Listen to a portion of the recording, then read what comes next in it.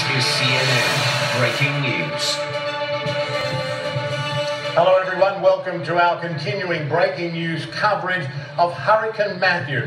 I'm Michael Holmes in Palm Bay near Melbourne, Florida, which is where that hurricane is headed at the moment.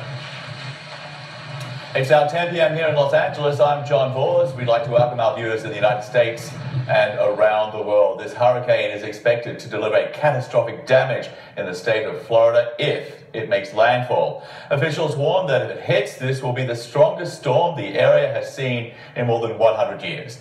The governor has been urging millions to evacuate for their own safety.